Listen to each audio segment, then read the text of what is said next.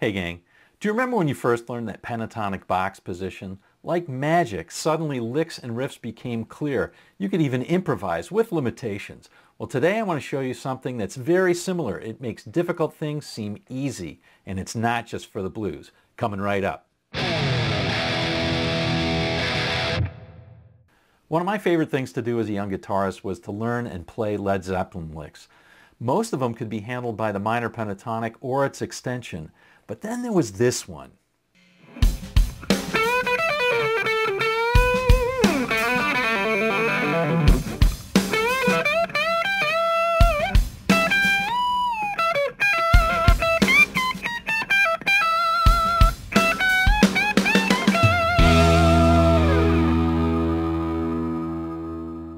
Those notes at the top of the neck, they didn't fit into the minor pentatonic box or its extension.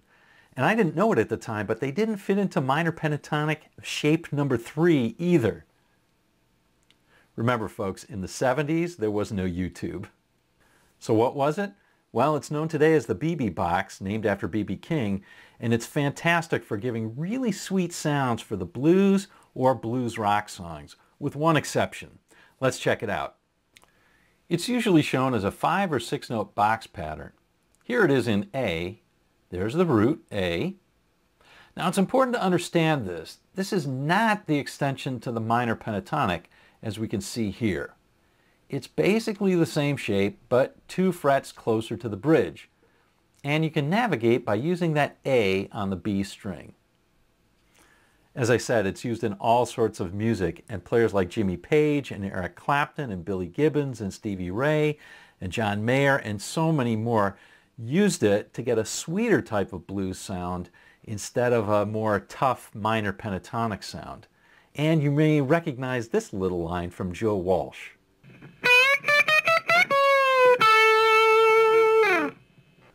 So you see, it's not just the blues, but what I really love about it is that it's great for developing dynamics and tone and developing your ear, because you don't have to worry about the notes that you're hitting. It's basically theory-free, so you can focus on putting what people call feeling into your play and not worrying about theory. Here, let me show you what I'm talking about. Take, for example, this chord progression, which looks pretty complicated. It's got some exotic chords like a D9 and a D sharp diminished and an E augmented, and it's got lots and lots of chord changes, a lot more than you'd normally expect in a blues rock or a pop song, and yet the b.b. box makes it all pretty simple to play and sound good. Check it out.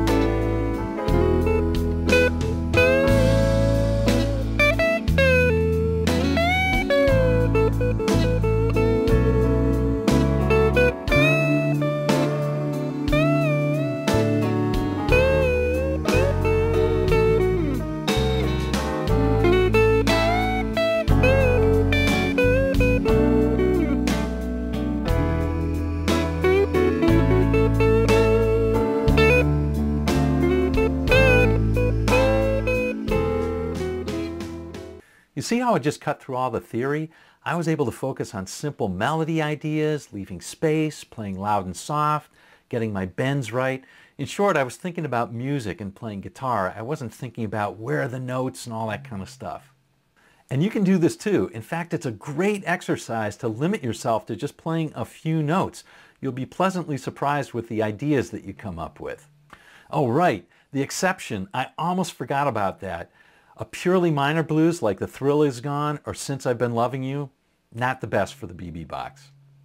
All right, well that just really scrapes the surface of the b.b. box, but in this video I go into much more detail and some famous examples, so I know you're going to want to check that out. So click on that video and we'll see you on down the road.